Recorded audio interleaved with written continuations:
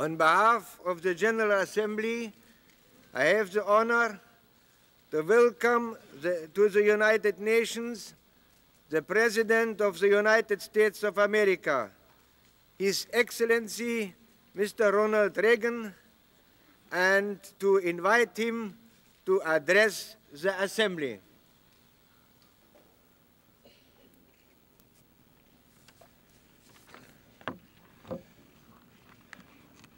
Mr. President, Mr. Secretary General, Ambassador Reed, honored guests and distinguished delegates.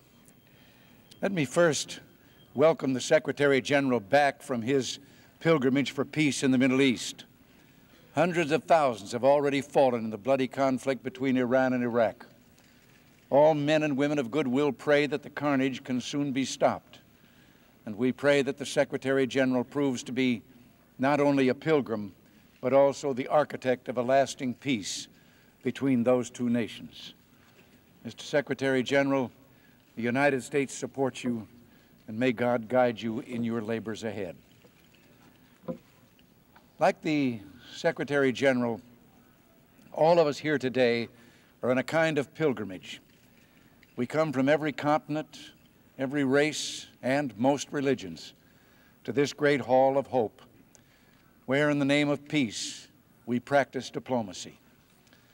Now, diplomacy, of course, is a subtle and nuanced craft, so much so that it's said that when one of the most wily diplomats of the 19th century passed away, other diplomats asked on reports of his death, "What do you suppose the old fox meant by that?"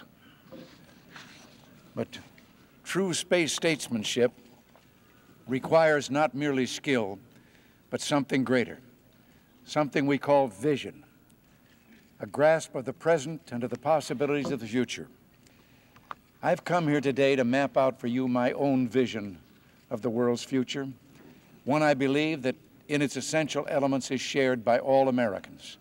And I hope those who see things differently will not mind if I say that we in the United States believe that the place to look first for shape of the future is not in continental masses and sea lanes, although geography is obviously of great importance.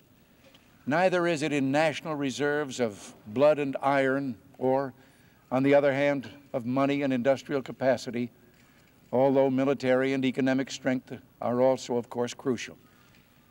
We begin with something that is far simpler and yet far more profound: the human heart. All over the world today, the yearnings of the human heart are redirecting the course of international affairs, putting to the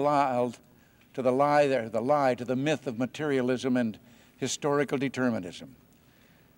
We have only to open our eyes to see the simple aspirations of ordinary people writ large on the record of our times. Last year in the Philippines, ordinary people rekindled the spirit of democracy and restored the electoral process. Some said they had performed a miracle, and if so, a similar miracle, a transition to democracy, is taking place in the Republic of Korea. Haiti, too, is making a transition. Some despair when these new young democracies face conflicts or challenges, but growing pains are normal in democracies. The United States had them, as has every other democracy on earth. In Latin America, too, one can hear the voices of freedom echo from the peaks and across the plains. It is the song of ordinary people marching not in uniforms and not in military file, but rather one by one in simple, everyday working clothes, marching to the polls. 10 years ago, only a third of the people of Latin America and the Caribbean lived in democracies or in countries that were turning to democracy. Today, over 90% do. But this worldwide movement to democracy is not the only way in which simple, ordinary people are leading us in this room. We who are said to be the makers of history, leading us into the future. Around the world, new businesses, new economic growth, new technologies are emerging from the workshops of ordinary people with extraordinary dreams. Here in the United States, entrepreneurial energy, reinvigorated when we cut taxes and regulations, has fueled the current economic expansion. According to scholars at the Massachusetts Institute of Technology, 3/4 of the more than 13.5 million new jobs that we have created in this country since the beginning of our expansion came from businesses with fewer than 100 employees. Businesses started by ordinary people who dared to take a chance. And many of our new high technologies were first developed in the garages of fledgling entrepreneurs. Yet America is not the only, or perhaps even the best example of the dynamism and dreams that the freeing of markets set free. In India and China, freer markets for farmers have led to an explosion in production. In Africa, governments are rethinking their policies, and where they are allowing greater economic freedom to farmers, crop production has improved. Meanwhile, in the newly industrialized countries of the Pacific Rim, free markets in services and manufacturing, as well as agriculture, have led to a soaring of growth and standards of living. The Asian nations, Japan, Korea, and Taiwan, have created the true economic miracle of the last 2 decades. And in each of them, much of the magic came from ordinary people who succeeded as entrepreneurs. In Latin America, this same lesson of free markets, greater opportunity, and growth is being studied and acted on. President Sarney of Brazil spoke for many others when he said that private initiative is the engine of economic development. In Brazil, we have learned that every time the state's penetration in the economy increases, our liberty decreases. Yes, policies that release to flight ordinary people's dreams are spreading around the world. From Colombia to Turkey to Indonesia, governments are cutting taxes, reviewing their regulations, and opening opportunities for initiative. There has been much talk in the halls of this building about the right to development, but more and more, the evidence is clear that development is not itself a right. It is the product of rights: the right to own property, the right to buy and sell freely, the right to contract, the right to be free of excessive taxation and regulation of burdensome government. There have been studies that determine that countries with low tax rates have greater growth than those with high rates. We're all familiar with the phenomenon of the underground economy. The scholar Hernando de Soto and his colleagues have examined the situation of one country, Peru, and described an economy of the poor that bypasses crushing taxation and stifling regulation.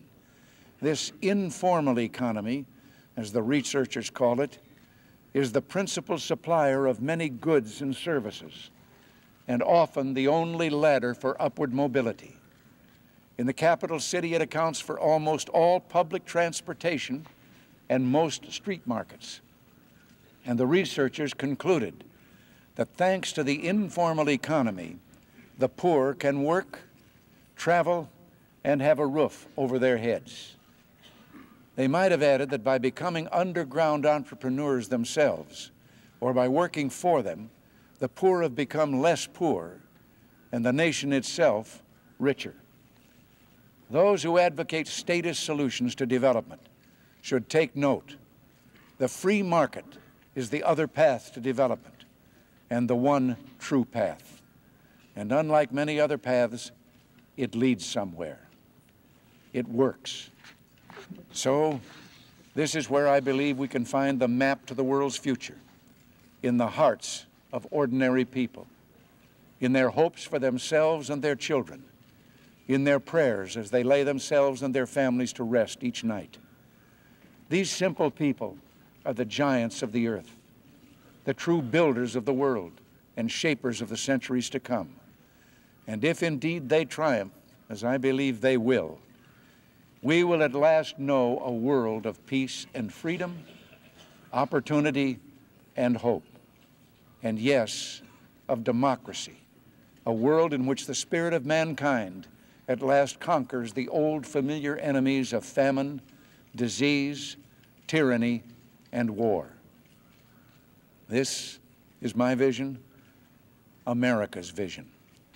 I recognize that some governments represented in this hall have other ideas. Some do not believe in democracy or in political, economic, or religious freedom. Some believe in dictatorship, whether by one man, one party, one class, one race, or one vanguard. To those governments, I would only say that the price of oppression is clear. Your economies will fall farther and farther behind. Your people will become more restless. Isn't it better to listen to the people's hopes now rather than their curses later? And yet, despite our differences, there is one common hope that brought us all to make this common pilgrimage. The hope that mankind will one day beat its swords into plowshares. The hope of peace. No place on earth today is peace more in need of friends than the Middle East. Its people's yearning for peace is growing.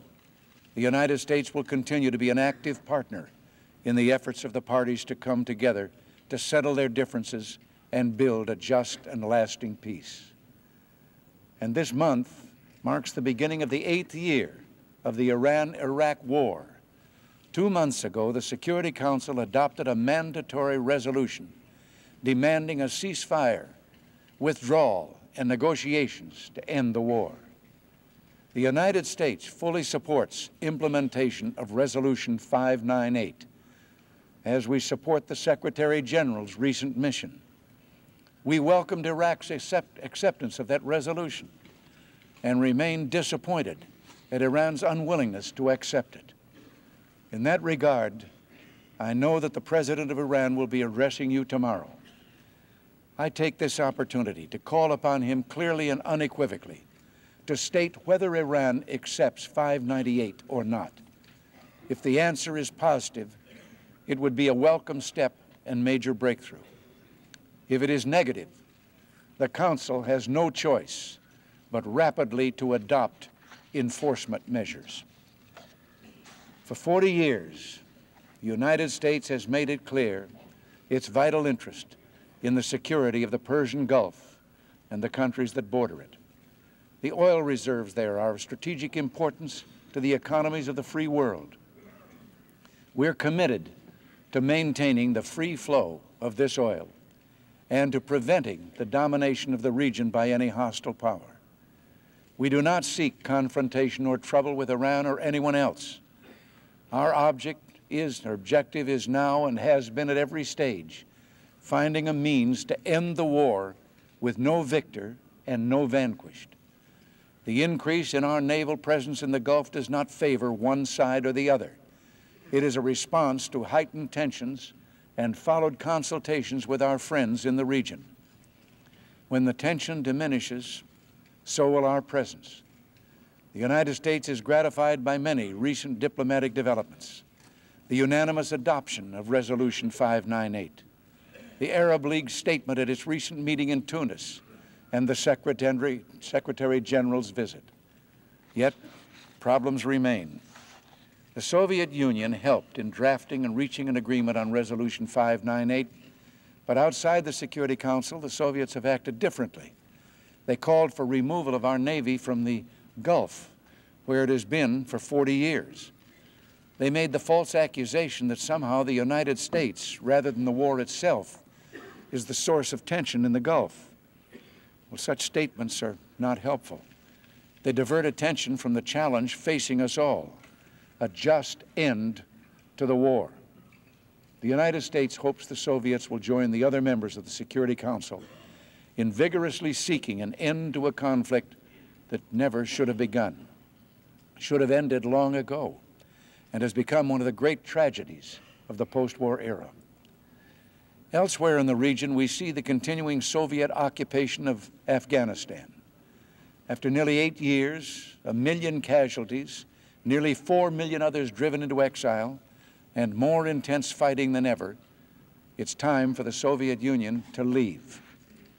The Afghan people must have the right to determine their own future, free of foreign coercion. There is no excuse for prolonging a brutal war or propping up a regime whose days are clearly numbered. That regime offers political proposals that pretend compromise, but really would ensure the perpetuation of the regime's power.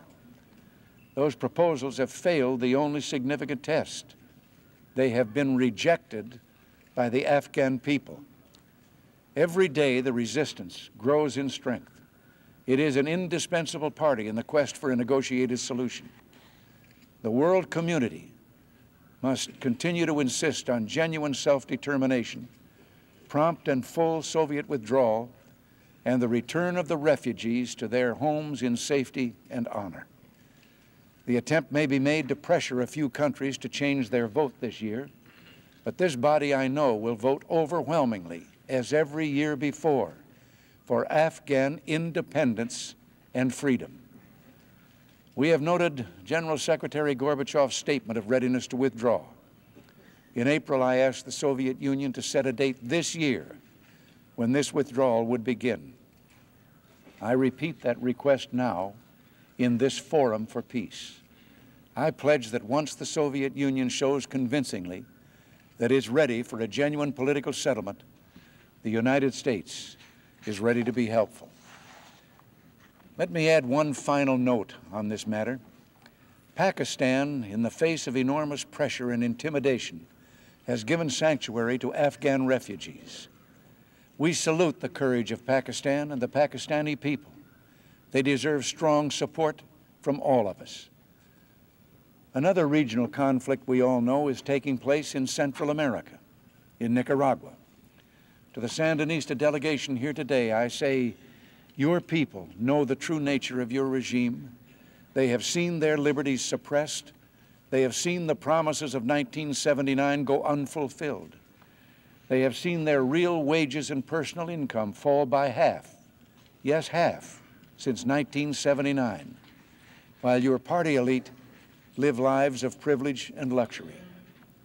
This is why, despite $1 billion in Soviet bloc aid last year alone, despite the largest and best equipped army in Central America, you face a popular revolution at home. It is why the democratic resistance is able to operate freely deep in your heartland. But this revolution should come as no surprise to you. It is only the revolution you promised the people and that you then betrayed. The goal of United States policy toward Nicaragua is simple. It is the goal of the Nicaraguan people and the freedom fighters as well.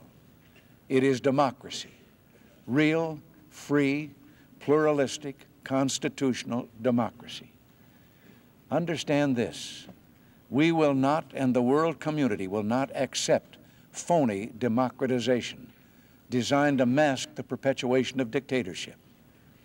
In this 200th year of our own Constitution, we know that real democracy depends on the safeguards of an institutional structure that prevents a concentration of power.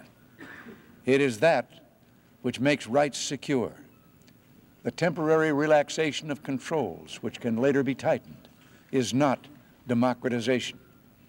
And again, to the Sandinistas, I say, we continue to hope that Nicaragua will become part of the genuine transformation, democratic transformation, that we have seen throughout Central America in this decade. We applaud the principles embodied in the Guatemala Agreement, which links the security of the Central American democracies to democratic reform in Nicaragua. Now is the time for you to shut down the military machine that threatens your neighbors and assaults your own people. You must end your stranglehold on internal political activity. You must hold free and fair national elections. The media must be truly free, not censored or intimidated or crippled by indirect measures like the denial of newsprint or threats against journalists or their families. Exiles must be allowed to return to minister, to live, to work, and to organize politically. Then, when persecution of religion is ended and the jails no longer contain political prisoners, national reconciliation and democracy will be possible. Unless this happens, democratization will be a fraud. And until it happens, we will press for true democracy by supporting those fighting for it. Freedom in Nicaragua, or Angola, or Afghanistan, or Cambodia, or Eastern Europe, or South Africa, or any place else on the globe is not just an internal matter. Some time ago, the Czech dissident writer Václav Havel warned the world that respect for human rights is the fundamental condition and the sole genuine guarantee of true peace. And Andrei Sakharov, in his Nobel lecture, said, "I am convinced that international confidence, mutual understanding, disarmament, and intentional security are inconceivable without an open society with freedom of information, freedom of conscience, the right to publish, and the right to travel and choose the country in which one wishes to live." Freedom serves peace. The quest for peace must serve the cause of freedom. Patient diplomacy can contribute to a world in which both can flourish. We're heartened by new prospects for improvement in East-West and particularly U.S.-Soviet relations. Last week, Soviet Foreign Minister Shevardnadze visited Washington for talks with me and with the Secretary of State, Shultz. We discussed the full range of issues, including my long-standing efforts to achieve, for the first time, deep reductions in U.S. and Soviet nuclear arms.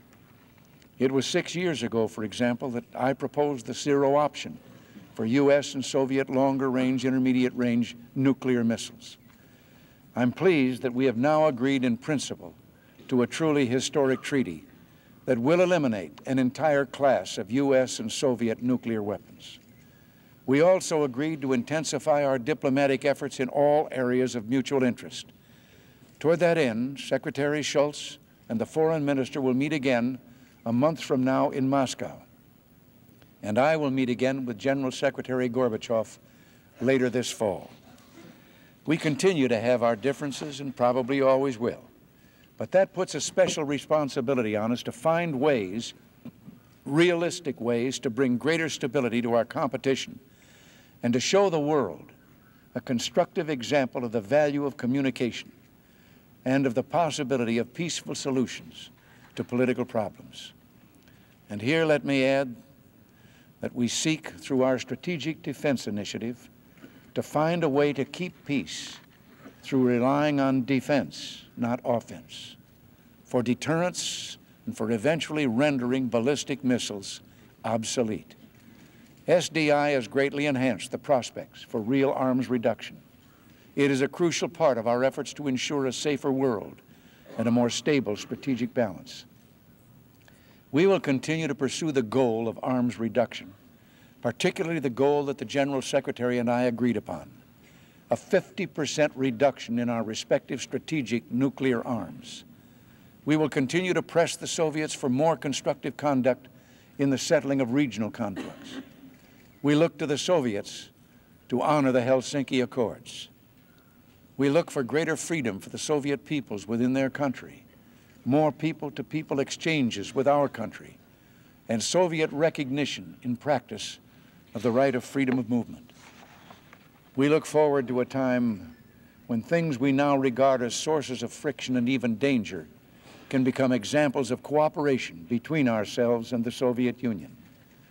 For instance, I have proposed a collaboration to reduce the barriers between East and West in Berlin, and more broadly in Europe as a whole. Let us work together for a Europe in which force of the threat, or force whether in the form of walls or of guns, is no longer an obstacle to free choice by individuals and whole nations.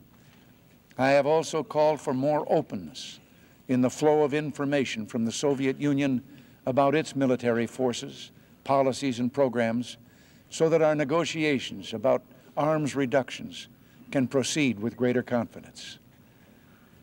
We hear much about changes in the Soviet Union. We're intensely interested in these changes. We hear the word glasnost, which is translated as openness in English. Openness is a broad term. It means the free, unfettered flow of information, ideas, and people. It means political and intellectual liberty in all its dimensions. We hope for the sake of the peoples of the USSR that such changes will come.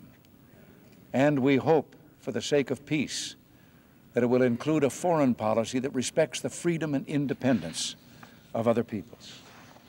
No place should be better suited for discussions of peace than this hall. The first Secretary General, Trygve Lie, said of the United Nations, "With the danger of fire and in the absence of an organized fire department, it is only common sense for the neighbors to join in setting up their own fire brigades." Joining together to drown the flames of war. This, together with a universal Declaration of Human Rights, was the founding ideal of the United Nations. It is our continuing challenge to ensure that the UN lives up to these hopes. As the Secretary General noted some time ago, the risk of anarchy in the world is increased because the fundamental rules of the UN Charter have been violated. The General Assembly has repeatedly acknowledged this with regard to the occupation of Afghanistan. The Charter has a concrete, practical meaning today because it touches on all the dimensions of human aspiration that I mentioned earlier. The yearning for democracy and freedom, for global peace, and for prosperity. This is why we must protect the Universal Declaration of Human Rights from being debased as it was through the infamous Zionism is Racism resolution. We cannot permit attempts to control the media and promote censorship under the ruse of a so-called New World information order. We must work against efforts to introduce contentious and non-relevant issues into the work of the specialized and technical agencies, where we seek progress on urgent problems for terrorism, from terrorism to drug trafficking to nuclear proliferation, which threaten us all. Such efforts corrupt the Charter and weaken this organization. There have been important administrative and budget reforms. They have helped. The United States is committed to restoring its contribution as reforms progress, but there is still much to do. The United Nations was built on great dreams and great ideals. Sometimes it has strayed. It is time for it to come home.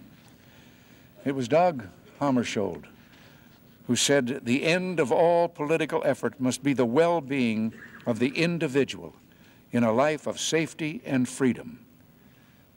Well, should this not be our credo in the years ahead? I have spoken today of a vision and the obstacles to its realization. More than a century ago, a young Frenchman, Alexis de Tocqueville, visited America. After that visit, he predicted that the two great powers of the future world would be, on one hand, the United States, which would be built, as he said, by the plowshare, and on the other, Russia, which would go forward again, as he said, by the sword. Yet need it be so? Cannot swords be turned to plowshares? Can we and all nations not live in peace? In our obsession with antagonisms of the moment, we often forget how much unites all the members of humanity. Perhaps we need some outside universal threat to make us recognize this common bond. I occasionally think how quickly our differences worldwide would vanish if we were facing an alien threat from outside this world. And yet, I ask you, is not an alien force already among us? What could be more alien to the universal aspirations of our peoples than war and the threat of war? 2 centuries ago, in a hall much smaller than this one, in Philadelphia, Americans met to draft a constitution. In the course of their debates, one of them said that the new government, if it was to rise high, must be built on the broadest base, the will and consent of the people. And so it was, and so it has been. My message today is that the dreams of ordinary people reach to astonishing heights.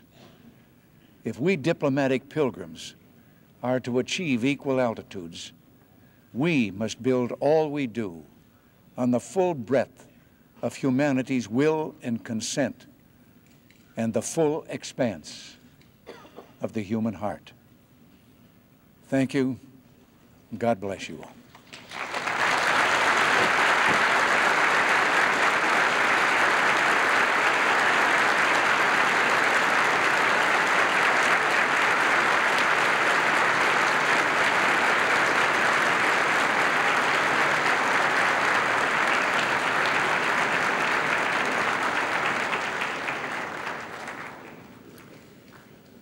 On behalf of the General Assembly, I wish to thank the President of the United States of America for the important statement he has just made.